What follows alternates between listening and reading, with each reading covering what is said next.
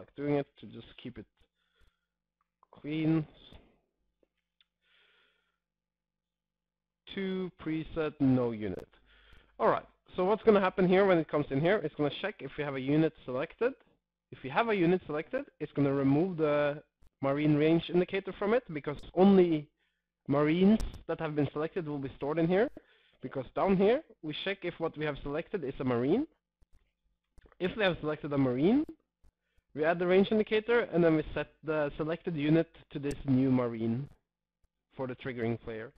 If you haven't selected a marine, we will just set it to nothing, that we have no units selected, because we don't care about other units.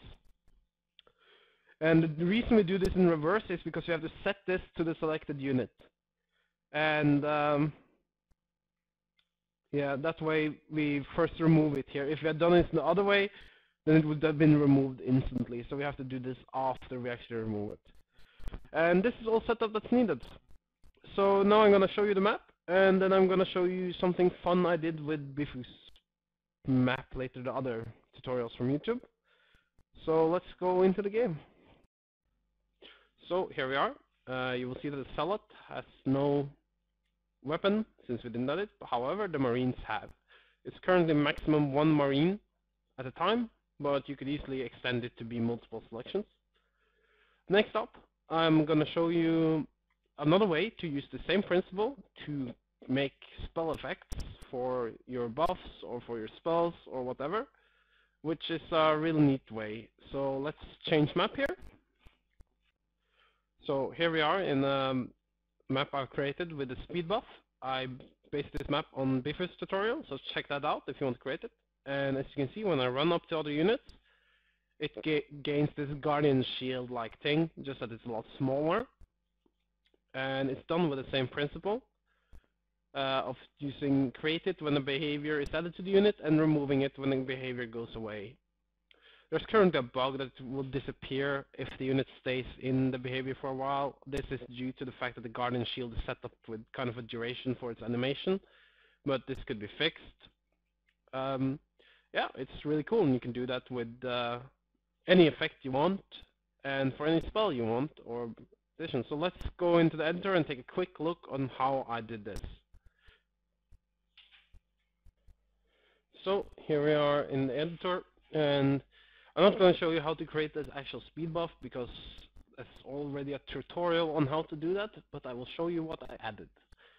I created a new actor here, and it is of this type here, model animation style continuous. This is basically just a copy of the Guardian Shield. I just made a new actor and duplicate the Guardian Shield actor, which you can find if we type guard here. This Guardian Shield here, there's also an impact that you could duplicate and use for your own. Then you get this animation that comes when they enter the zone or exit the zone. It just happens once and then it goes away. So, but just look at existing spells if you want to know how to do something. So I created this actor here, and then I went and duplicated the Guardian Shield model because I want to change the size. And to change the size, I tweaked this radius setting, and I actually had to tweak it up to make it smaller for some weird reason. Anyway, I tweaked it up to 3, which seemed to fit fine. Then got a tiny Guardian Shield bubble over my unit. And then I went back to this actor, and in the events, I simply did a create on my speed buff and a destroy on my speed buff. I left this command that it's using for the Guardian Shield. I haven't really looked into exactly what it does, but it's working for now. And that's all I did really to create effect on a buff game.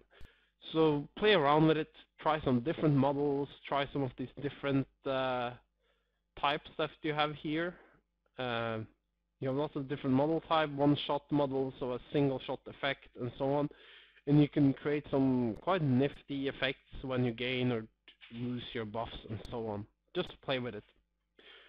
So that's it for this time, and hopefully I will get around to doing a trigger tutorial next. I have one on my list that I have been waiting to do. I want to do a complete user interface tutorial I think many people will find that useful, but I still have to prepare some things for that tutorial.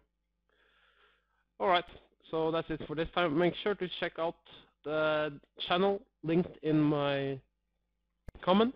There's also all the maps that I created will be there, except for you'll get my initial map because my editor crashed between these recordings, so the actual map that I created during this tutorial got lost, but I have another copy that does exactly the same thing.